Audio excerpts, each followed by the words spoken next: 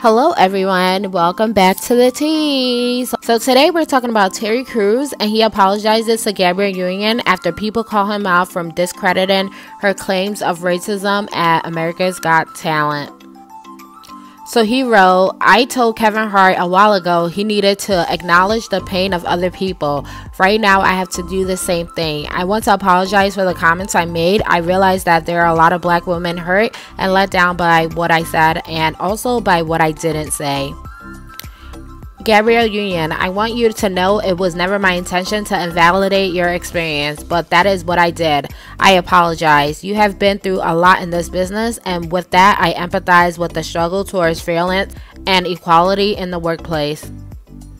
Gabrielle Union, you are a role model to the entire black community, and in my desire to be professionally neutral as your coworker, I should have, at the very least, understood you needed my support. Sincerely, Terry Crews. Let me know what you guys think. Don't forget to comment and subscribe.